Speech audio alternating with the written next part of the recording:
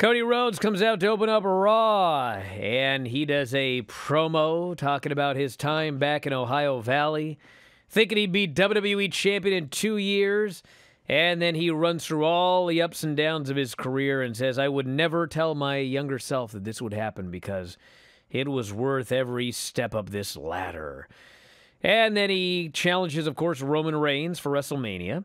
And out comes the Judgment Day, and Dominic cuts a promo on him. You know what happened if you stole Finn Balor's number 30 in prison?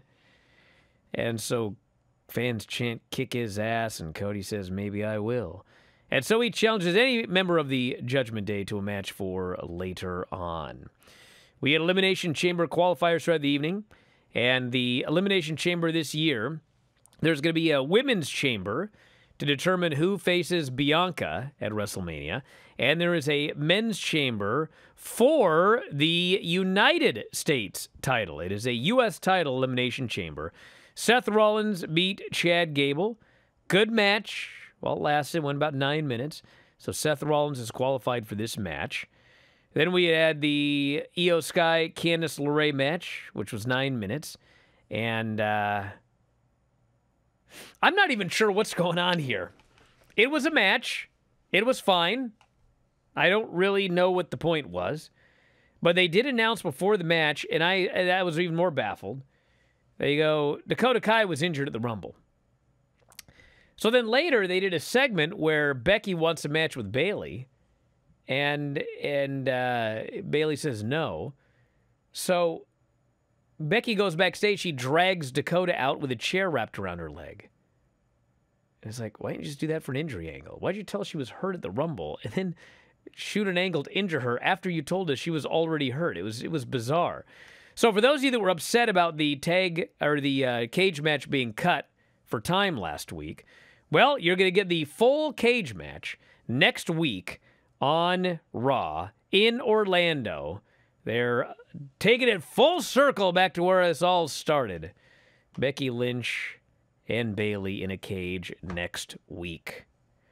We had a Rhea Ripley segment, which I thought was great. Except turns out it was they did something weird. So the story is, according to Rhea, that she showed up 3 years ago, and her career was just getting started, she said. I debuted on Raw. I challenged Charlotte Flair. We went to WrestleMania, and she put me in my place. Now I have won the Royal Rumble. I get to choose whoever I want. And in fact, at WrestleMania, Charlotte, I'm going to put you in your place. And the only problem with this great story is, in fact, that's not exactly what happened. Charlotte was the one who challenged Rhea Ripley 3 years ago and did, in fact, put her in her place. Now, this year, Rhea better put her in her place because it's time, I'm afraid. Oh, it's beyond time. I mean, look. It was time 3 years ago, but it's really time now. 3 years ago. Exactly right. And that was the biggest problem with that feud at the time was the fact that Rhea, who was so strong on NXT, comes up and it looks like a threat, then got reduced to this little girl who was here, you know, against her hero that she watched growing up sort of thing. It didn't work at all. But this whole reinvention of Ripley, she's as strong as, again, she and Bianca are super duper strong right now.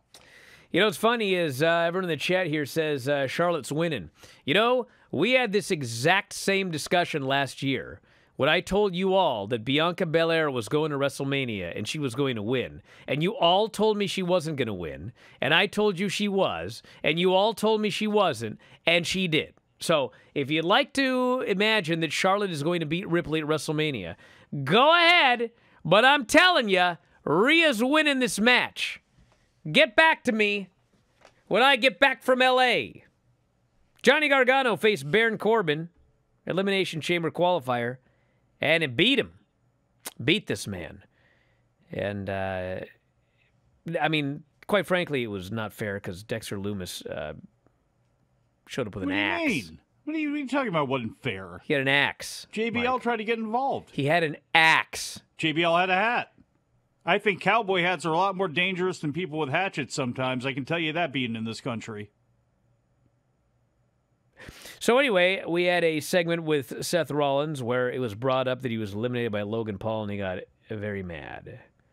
So that's a WrestleMania match it's looking like. We had an excruciatingly long, horrible segment with MVP and Austin Theory on the VIP lounge. They just talked and talked, and I could not. I tried so hard to care, couldn't. And then finally Lashley shows up, and Austin Theory bails, and Lashley accidentally spears MVP. And then looks like he feels bad about it. Slow build here to this deal. Miz in the ring. Thinks he should have had a better time at the Rumble, better number. Adam Pearce comes out, says, you've got a match tonight against Raw's newest superstar. It's Boogs, who boogs his way down to the ring, beats Miz in a minute 14, and then boogs his way through the rest of this show. You aren't lying about his name. It is Boogs now because there are a whole lot of extra O's. Boogs. Count with the extra muscle that this dude put on. Holy this guy, smokes. My God, he was 500 pounds of muscle, it looked like. He was just, what do the kids say? Yoked? Do they say that now? We had the Becky Bayley segment setting up the cage match for next week. Which was weird. I mean, Becky has to force Bayley to accept the match, even though in storyline, Adam Pearce had just come out and go, bro, I booked this match last week and you heels prevented it, so it's happening next week whether you like it or not. Deal with it. Instead, Becky has to beat up her friends to force her to accept the match. That was weird. Well, they didn't want to do two of those in the same show. They'll do the same finish 3 times in the same show, but they didn't want Pierce going out there and doing that like he did to The Miz and Boogs. We had Bronson Reed destroying Dolph Ziggler, total squash to set up an Elimination Chamber match. Man, Dave trying so hard to convince me I need to see this Dolph Ziggler-Ali match. I couldn't possibly care less about these two geeks. They both come off totally unlikable characters. All they ever do is lose. Like, what? I'm supposed to be excited that one of these losers will finally win? I know. We had the return of Carmella, who's interrupted by Asuka. And then we had... And by the way, she was not Bianca. No, they advertised Bianca, but it was more important for us to see the return of Carmella, who was treated like an afterthought. And then a segment with Boogs to set up some other matches next week, which I didn't care about when they were over.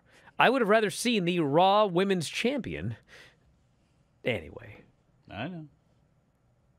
Next week, it's Becky versus Bayley in a cage. Angelo Dawkins, Damian Priest, Chamber Qualifier. Montez Elias, Chamber Qualifier. And Candice, Mia, and Piper Niven and Carmella in Elimination Chamber match. Montez and Elias. So who beats Elias with his own guitar before they get in that match with Montez? There's no way that match is coming off like that. I hope it does. I want to see that match. And then the main event was Cody Rhodes and Finn Balor. You know, it's funny. We reviewed the Royal Rumble. And then, you know, for some reason on our board, a bunch of people were going, God, they must be friends with Cody. They're so biased. And I was like, what in God's name are we biased about? And then I asked, I was like, please just explain to me what we were biased about.